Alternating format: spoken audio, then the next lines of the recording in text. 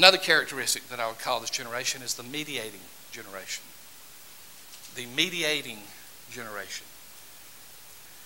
This is a generation, as a rule, and remember, anytime you have a generation, you have generalizations.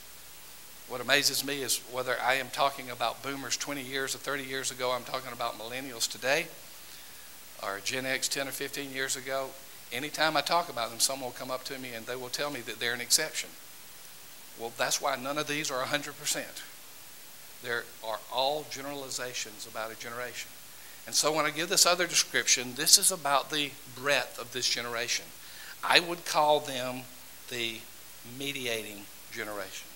This is a generation that does not mind conflict, but will avoid conflict if at all possible. Now, back up just a moment. You remember an earlier comment I made, and I would be honored if you remembered it because I don't even remember it well enough without looking at my notes.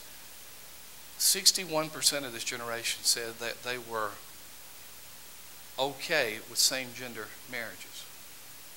Some of that is a societal shift for them. Some of that is just the way culture is moving. But a significant portion of it for the millennial generation is they just want to get along. They just don't want to mess in anybody's lives, even from an evangelical Christian perspective. If we believe that not to be biblical, this generation does not want to see further conflict. We thought that this generation would be the super green generation, that environmentalism would be a huge issue. It was major. It certainly was a bigger issue than, say, my generation or Generation X that preceded it, and certainly the builders that preceded both of those. It was a big issue, but not nearly as big as we thought it would be. As a matter of fact, the majority of the millennial generation thinks that their own generation has gone overboard on environmental issues. So they are a green generation, but they're not as green as perhaps the stereotype may portray.